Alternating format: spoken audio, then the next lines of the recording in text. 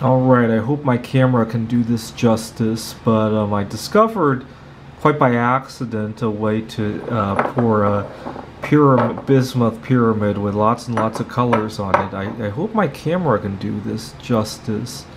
But what had happened was, I got a small piece of bismuth stuck in my mold and I couldn't get it out. And I naively thought I could put this on the stove upside down like that to melt the bismuth out of there. Didn't work, and after I had heated it like this upside down on the stove for about 3-4 minutes, I decided maybe I'll just try pouring more bismuth in there to see if it will soak it up. And when I got it out, I couldn't believe my eyes. And unfortunately, my camera can't really do this justice. Of course, it probably did a lot of damage to the mold, but that's okay. I've already poured like 100 of these, and it's probably at the end of its useful life anyway. I still couldn't get the little bits of bismuth out of there. The reason I want to get it out of there is I want to try pouring copper with this, and I didn't want to contaminate any of the copper.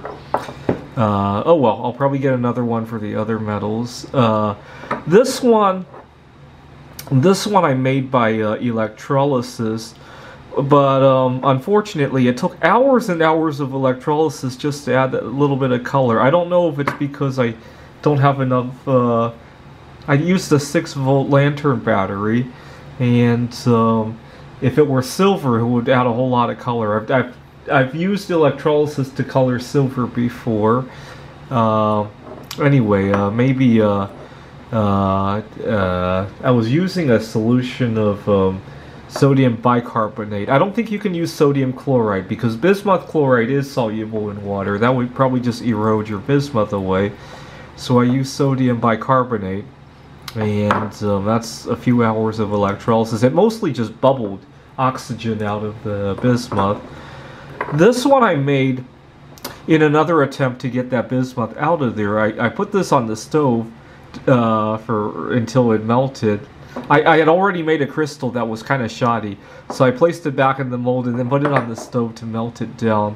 And you can see it got a lot of the intricate details on it.